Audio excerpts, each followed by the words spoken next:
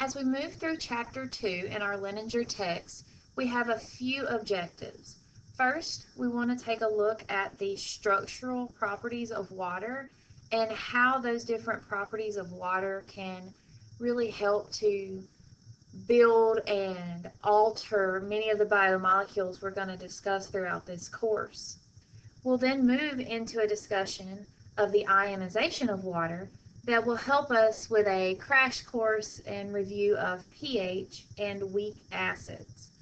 From this, we'll finally end this chapter by looking at how the human body uses a buffering system to maintain blood pH. Before we start discussing water, first let's take a quick review of hydrogen bonding. So as we can see, anytime we're going to be able to form a hydrogen bond, that's going to be shown here with these blue dashes, we will need a hydrogen bound to a more electronegative atom. So very often we're going to see this hydrogen that's capable of interacting in hydrogen bonding attached to an oxygen or a nitrogen. So when we see this type of hydrogen bonding, we're going to have an interaction that's going to be considered one portion is our proton donor. So in this example here, we've got a proton donor, and then we'll also have a proton acceptor, which is shown here. And as we continue our discussions today and we start thinking more in the terms of acid and base, we'll still see this same type of hydrogen bonding. We can have proton donors, proton acceptors. So this discussion will continue. So one thing to really keep in mind that very often is missed by students is that anytime you have a carbon to hydrogen bond, this is not going to be capable of that type of hydrogen bonding. The carbon is not going to be a strong enough electronegative atom to really have a pull on the electrons that allows that type of hydrogen bonding to occur. We also want to remember and consider the fact that anytime you have a linear or straight hydrogen bond where all of the atoms are in a straight linear orientation, that's going to be a stronger hydrogen bond than if we have all of the electronegative atoms not in a linear orientation, which is what we see here. So we have a little bit different angle going on. Instead of here, everything is in this nice linear orientation. So what are we going to consider as we're looking at water? We want to make sure we understand the hydrogen bonding between water molecules. We want to take a look at how polar molecules can readily dissolve in water. And honestly, more important, when we think about the human body, we really want to pay attention to how nonpolar molecules are going to interact with water, because they can't dissolve in the water. And so we're going to really take some time looking at that hydrophobic effect. So let's review the structure of water. Shown here, we see the structure of water where we have the central oxygen atom bound to two hydrogen atoms, and then we have two lone pair electrons. Now, due to the strong field around these lone pair electrons, we end up with this distorted tetrahedron shape where the hydrogen atoms are going to be pushed a little further away from those lone pairs. So in this orientation, the way it's shown from our text, the hydrogen atoms are sort of sticking out of the screen at you, and the lone pair electrons are going into the screen away from you. Now, because of these strong lone pair electrons, we get a net dipole moment that leads to a partial negative charge around these lone pair electrons. And due to this partial negative charge, our hydrogen atoms take on a partial positive charge. This gives water the ability to have both a hydrogen bond donor portion and a hydrogen bond acceptor portion. And so we want to look at how that's going to help us out. In your slideshow, I've also listed a few features that make water unique. Now, we're not going to spend a lot of time talking about all of these today, but just to give you a complete list of why water is so important to us as we study the human body. So of course we are going to spend some time talking about water's ability to hydrogen bond, and we're going to spend time talking about water's ability to really be the driving force for this hydrophobic effect. But all of these other properties of water make it very unique and critical to our survival. So let's look at how two water molecules can hydrogen bond together. So when we have a hydrogen molecule, we will have one area that serves as the proton acceptor, which was here. And then we'll have another water molecule serving as the proton donor, which is here. So we can form this hydrogen bond between two water molecules. Note that this hydrogen bond is actually much longer than a covalent bond, and that is really evidence that that hydrogen bond is weaker than a covalent bond. So I pose the question to you, why would we care so much about this hydrogen bonding? Why would it be such an important bond if it's a weaker bond? The easiest way to answer that is to consider the fact that sometimes we need a weaker bond.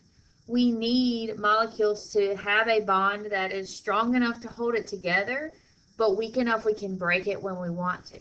So think about DNA, for example. DNA is hydrogen bound together by its nucleobases. Well, we want those bases to be able to come apart when we need to replicate DNA or when we need to transcribe DNA. So that weaker bond is very important. So in this picture at the top, we can see two water molecules hydrogen bonding together. But if we consider one water molecule shown here, if we use both of the partial positively charged hydrogen atoms and our partially negative charged lone pairs, we can make a total of 4 hydrogen bonds to this one water molecule. Now in reality, we're going to have about 3.4 hydrogen bonds at any given time, because the hydrogen bonds between your water molecules are constantly being made and being broken. It's not a static molecule. Things are going to be changing and moving around. So now let's look at water as a solvent. So water serves as a very good solvent for both charged and polar substances. So these are going to be things like our amino acids, peptides, alcohols, carbohydrates. So if we look down here in the picture, anything we see that has hydroxyl groups like glucose, carboxylic acid groups, amine groups, we're going to see this with our amino acids, our peptides, alcohols here. Any of these are going to be polar and able to dissolve readily in water. What can't dissolve readily in water is going to be any of our nonpolar gases, anything aromatic, and if we look at our picture, this would be considered aromatic, and then anything with a long aliphatic chain, and that's shown here. So make sure you remember that this is not just a 6-carbon long hydrocarbon chain. This is actually going to be more like 16 or 17 long, so just make sure you remember the nomenclature of how this is going to be written. And if we look at charged ions or salts, they are going to be readily dissolved in water. So we can see if we take a sodium chloride salt, which is shown here in this nice little lattice work as a salt crystal, when it's exposed to water, it is going to lose some of that ordered structure, becoming much more disordered, which gives us a rise in entropy. If you can think back to your Gen Chem 2 days, you can recall that is going to be the driving force that allows the water to dissolve these ions. So a quick aside, as we are trying to get into more of the thought of thinking about how things affect the human body, this ability to dissolve ions in water is pretty important to us. So this table here shows you some of the common ions that we have floating around inside of our body in different regions. But we don't just let them free flow. We actually sequester them into different body compartments, and you'll cover this a lot in your physiology classes. But from a biochemistry standpoint, we need to understand it's important that we have water available to dissolve these ions, because we don't want the ions to form a salt, because that's going to lead to crystalline solid formations in blood, lymph, in extracellular fluid. That could be a bad thing. So we actually keep things apart. So an example of that would be our calcium and phosphate. They're going to be kept completely separate, because if they're allowed in too high of a quantity within the same compartment, then we're going to end up with calcium phosphate forming that is the solid. So other than hydrogen bonding and dissolving these polar solvents in water, we are going to see some non-covalent interactions that are important throughout this semester. Now, the one we really want to pay attention to today is the hydrophobic effect. But just to be complete, let's make sure we recall there are other types of non-covalent interactions. We saw the ionic interaction some when we were looking at the ions dissolving in water. So an ionic interaction is going to be an interaction between two species that have a charge. A dipole interaction is going to be that same sort of interaction, but now we're looking at uncharged polar molecules. With van der Waals interactions, those are going to be interactions between just atoms themselves, because all atoms have positive and negative charges because they're made of electrons and protons. If we get those charges too close together, there'll be some repulsion. If we get those atoms too far apart, then they lose some attraction. So with van der Waals, we really want to think about just the nice interaction between the atoms. And then lastly, let's take a good look at the hydrophobic effect. So the hydrophobic effect really stems around how water orders around nonpolar substances. So we're not thinking about the water binding to the nonpolar hydrophobic molecule. We're really looking at how water hydrobonds to itself in an effort to get away from the hydrophobic molecule. So just a little more information that you guys have in your slides. I'm going to let you read those to yourself about van der Waals interactions, hydrophobic effect here on this slide. I want to flip to this picture and make sure we can understand what the true driving force behind this hydrophobic effect is going to be.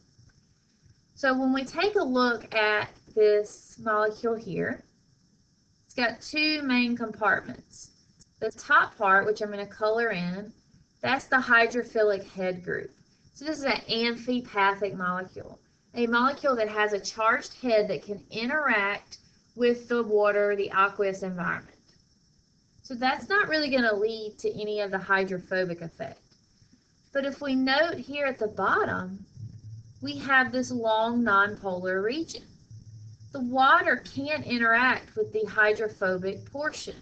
So the water begins to form this very highly ordered, what we call water cage, around the nonpolar region. So when we think about entropy, as the water begins to become more ordered, that's going to lower the entropy. So that's an unfavorable reaction. This, however, is the only option we have when we have this one hydrophobic molecule. But now let's think what's going to happen if I have more than one of these hydrophobic tails. Well, they're going to want to clump together. So let me grab my red pen here. So if we didn't have the hydrophobic molecules sticking together, we would begin to see more water molecules coming in between, forming a water cage around each one, right? And so the more water we have interacting and forming more water cages, that's going to make it less disordered, more ordered, lower entropy, not favorable. So what we do inside of our body is we push these hydrophobic molecules close enough together that the water can't fit in between. And if the water can't fit in between, we have a smaller water cage just around the extreme periphery, the outside of those hydrophobic molecules, giving us more disorder, less order, so a increase in our entropy. So that's our hydrophobic effect.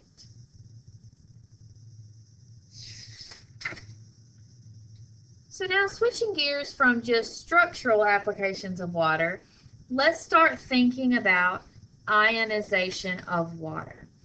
So when we consider the ionization of water, we're thinking about how a water molecule has the ability to dissociate into a proton and a hydroxide ion.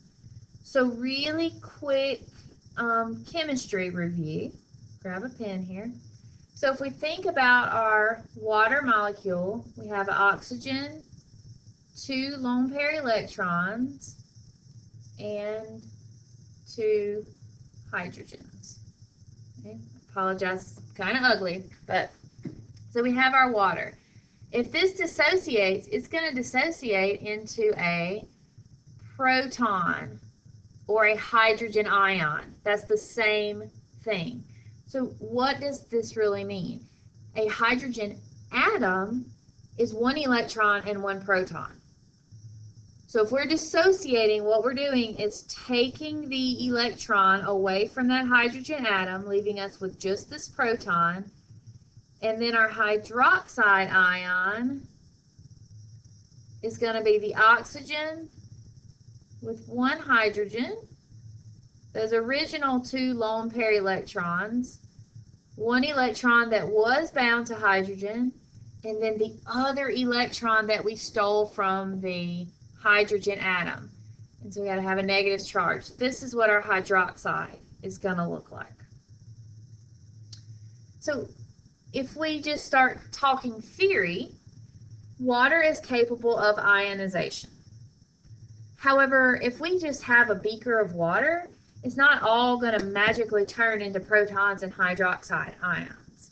This is a reversible process that is going to constantly be going back and forth, but this is kind of misleading. This arrow here should actually be much longer than the top arrow. The equilibrium really is going to strongly be pulled to the left. Also in reality, these protons are not very stable. So the protons don't hang out by themselves. We actually form hydronium ions, which is a water plus an extra proton. And so the way we're going to write or describe that hydronium ion, it's going to be this H30 or H3O, excuse me, plus. So that's a hydronium ion. We'll actually see that more in reality. Excuse me.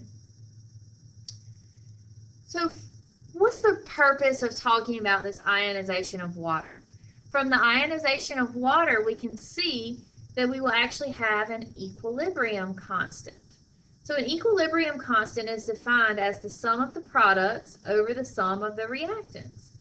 And so for water, our equilibrium constant is going to be a pretty low number because we're going to tend to have more reactant than product. From doing some chemistry and looking at in a real situation at 25 degrees Celsius, we can figure out the equilibrium constant, and we can also figure out the concentration of water.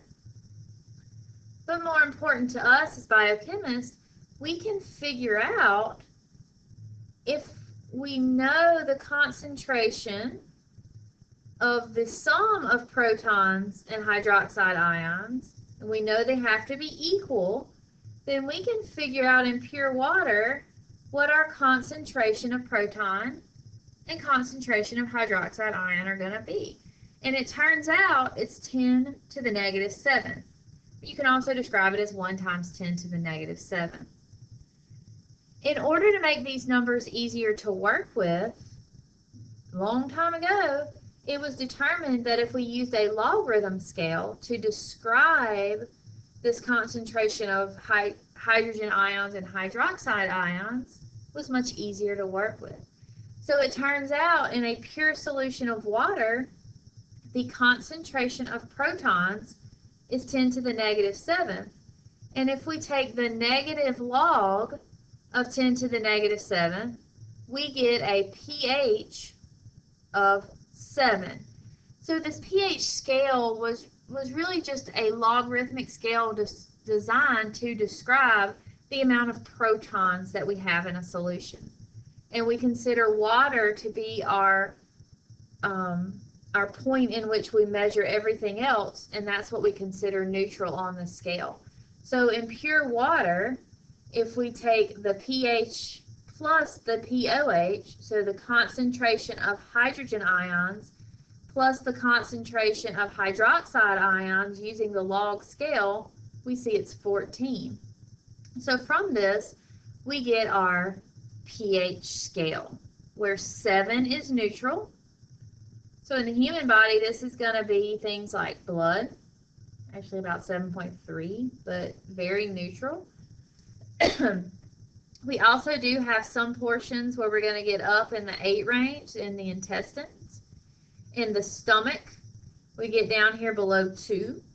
So we're going to use this pH scale throughout our discussions of the human body.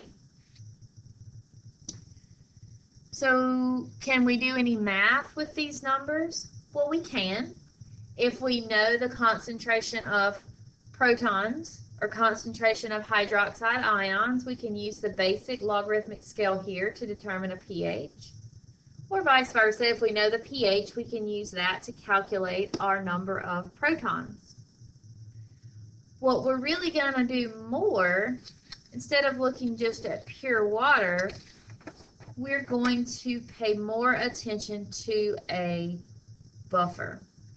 So now we want to continue this discussion and not just think about the dissociation of water, but we want to think about the dissociation of weak acids. So what makes something a weak acid versus a strong acid? So a strong acid completely dissociates. It's going to have an equilibrium constant that's very high, or an acid dissociation constant that's very high. If we consider one of these weak acids, and in this example we have acetic acid, so here's our dissociation reaction. Our acid dissociation shows us that we're looking at same thing, concentration of product over concentration of reactant.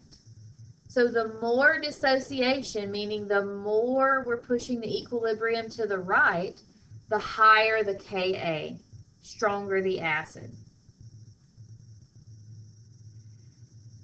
So how can this be useful for us in a biochemistry course? So let's take a look at what's going on here with this acetic acid. So if we had this reaction at the top, let me get rid of this so we can draw on a little bit. So we consider the reaction here at the top. Let's say I were to add some sodium hydroxide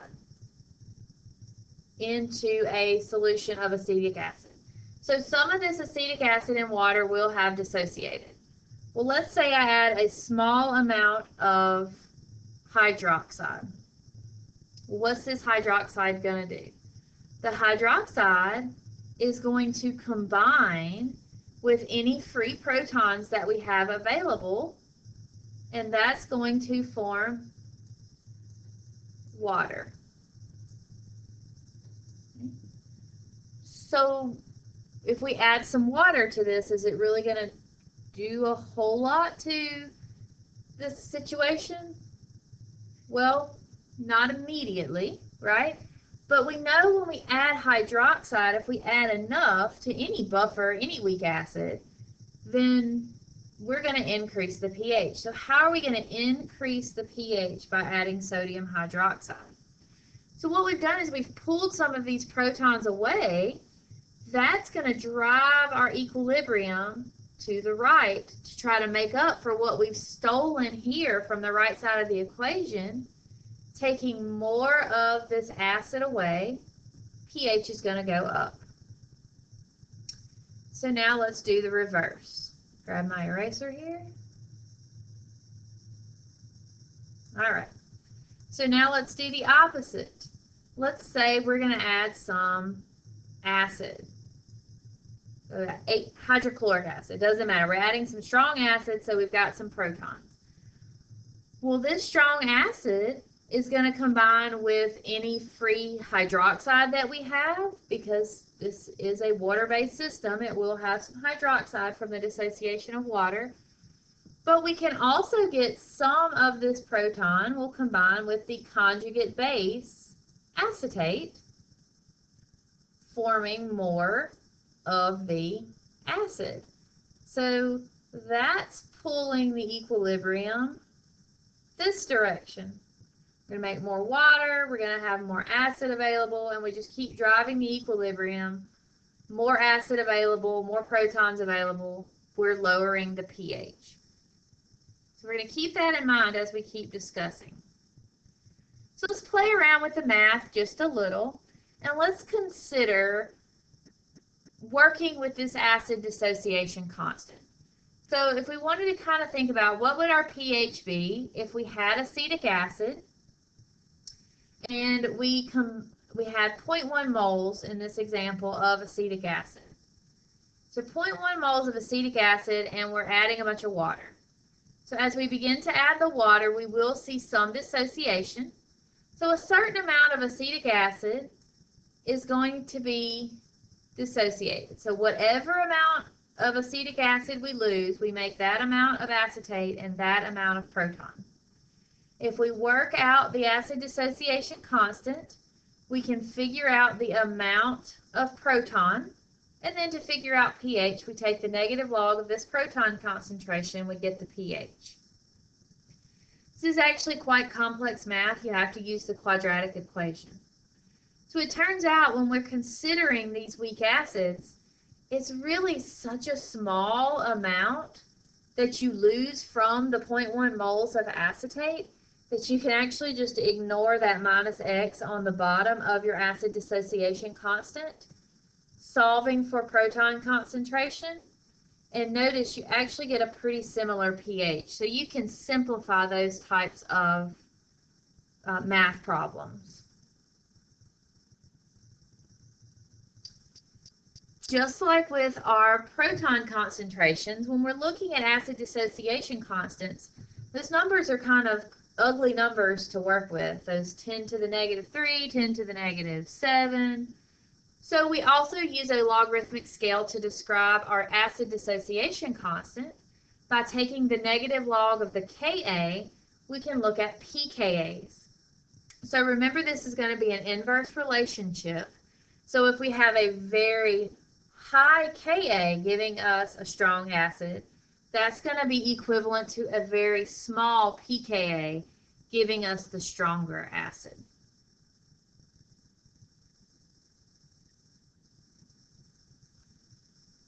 What allows these weak acids to form a buffer is the fact that with a weak acid and you begin to get some dissociation, what you end up with is a mixture of acid to conjugate base.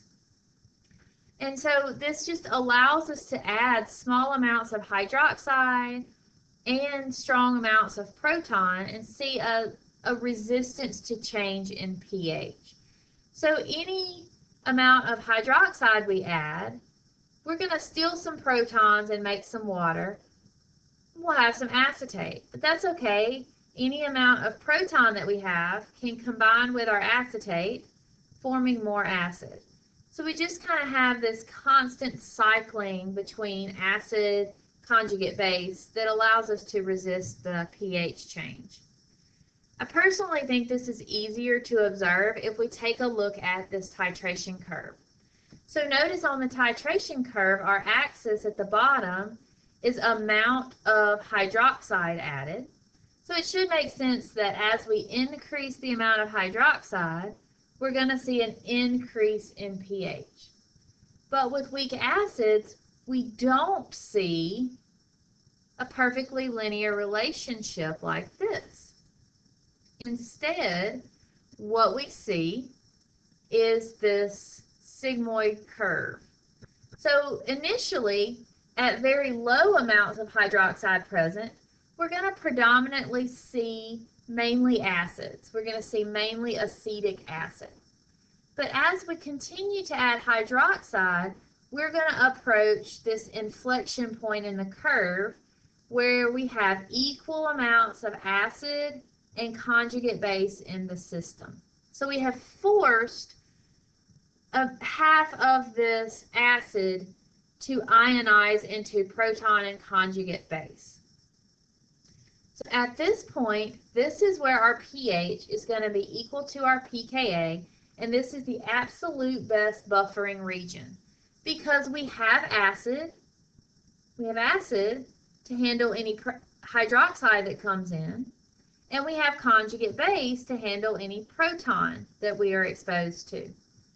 And so the best buffering region is anywhere within +1 to -1 pH range of this pKa. Anywhere in here, we're going to have enough acid and enough conjugate base to resist pH change. And we see a trend like this with all of our weak acids.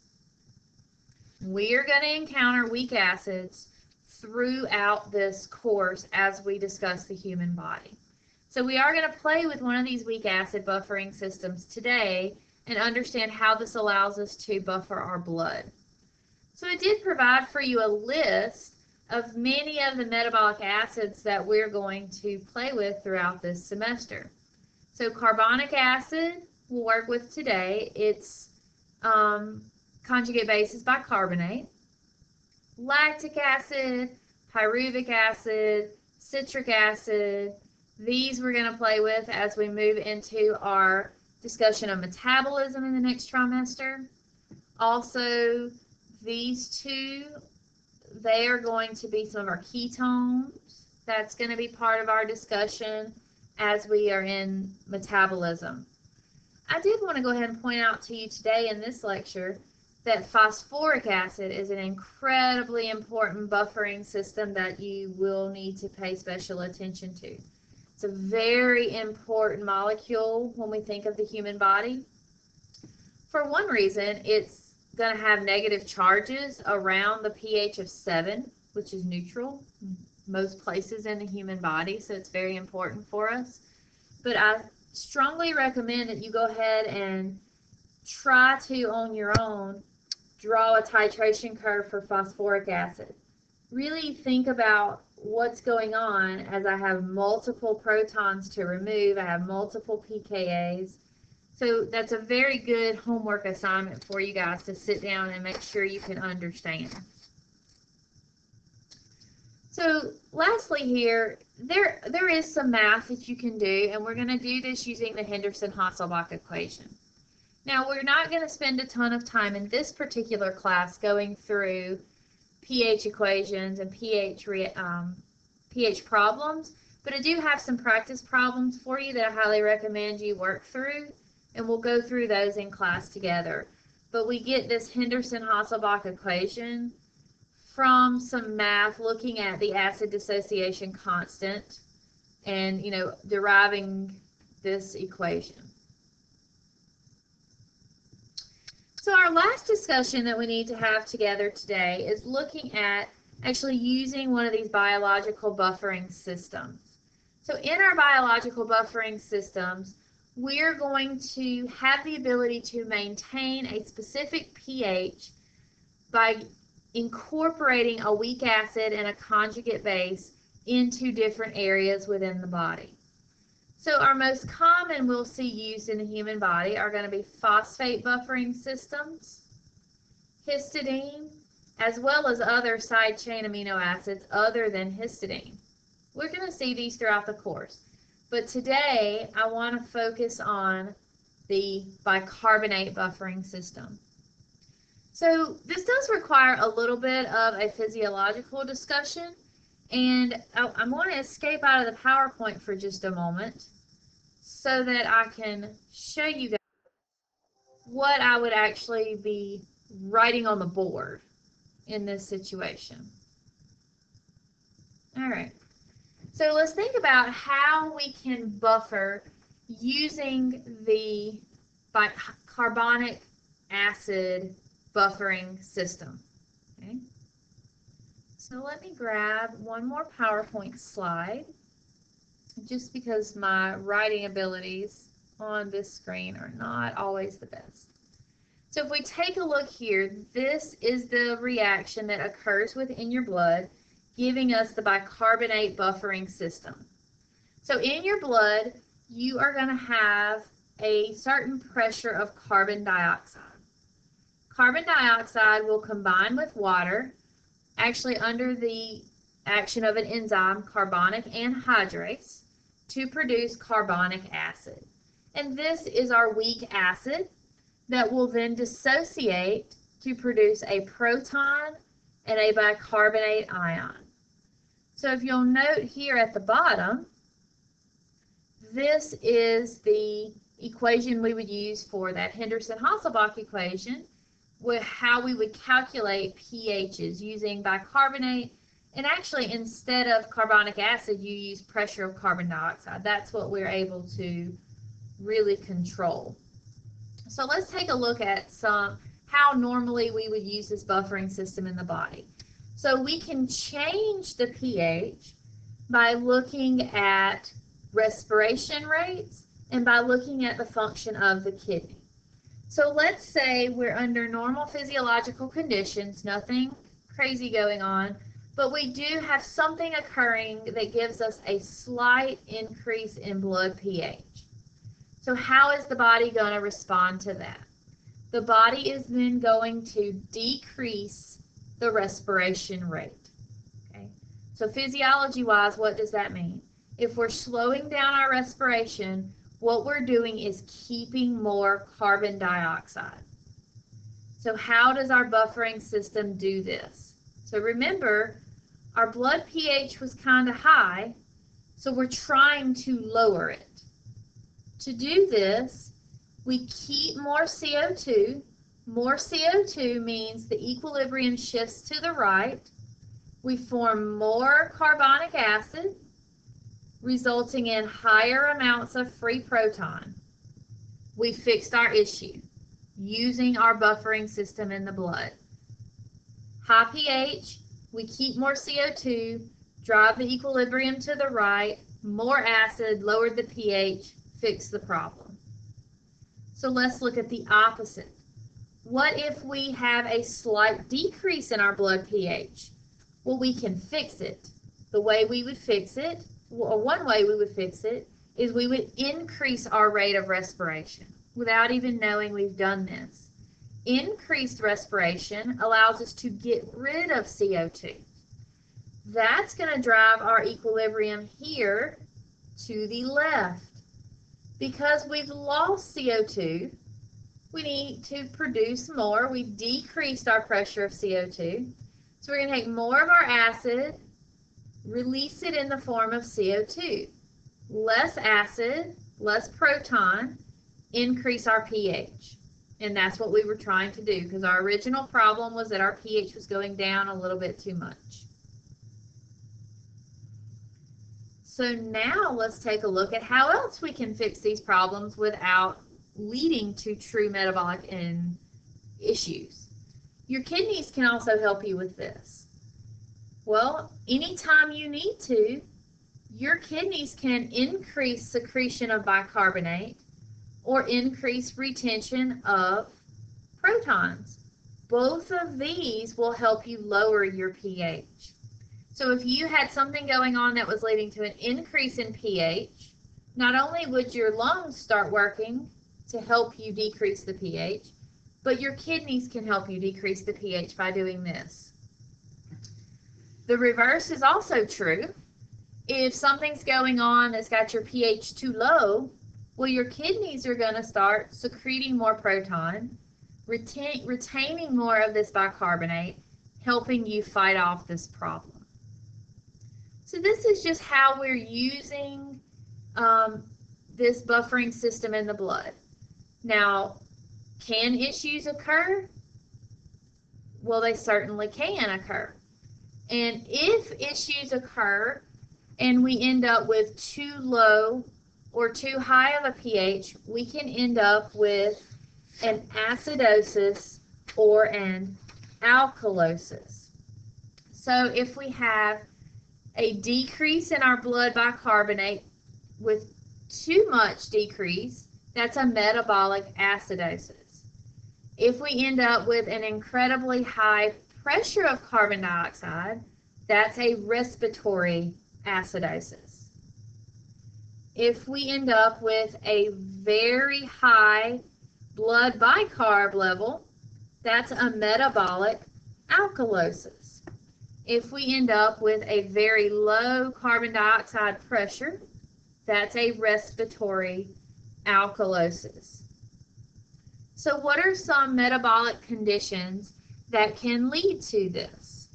Or some disease states, some alterations that can lead to acidosis and alkalosis?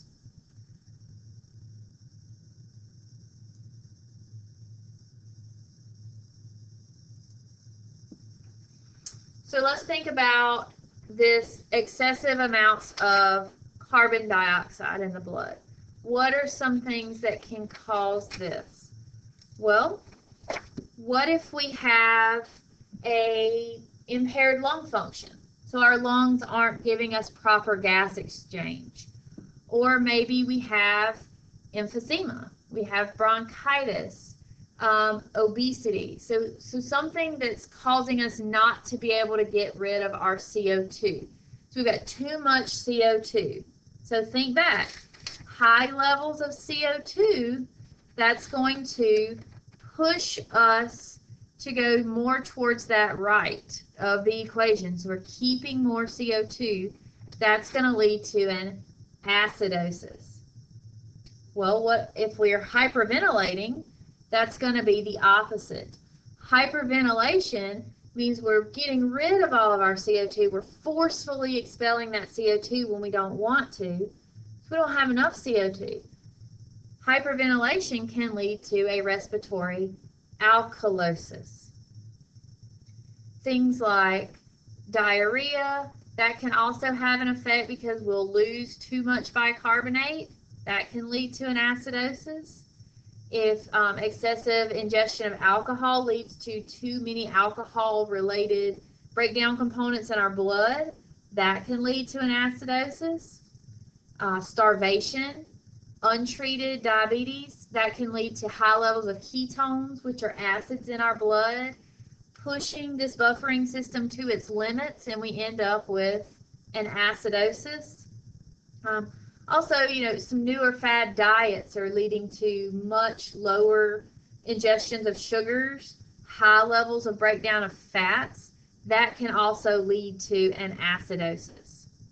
So what I really want the takeaway to be from this discussion of acidosis and alkalosis is how can we use this buffering system we have in the blood to keep us from going into a state of acidosis and alkalosis, and how can we really monitor these slight changes in pH? Simply altering the levels of CO2 and bicarbonate that we have to really keep these things under control.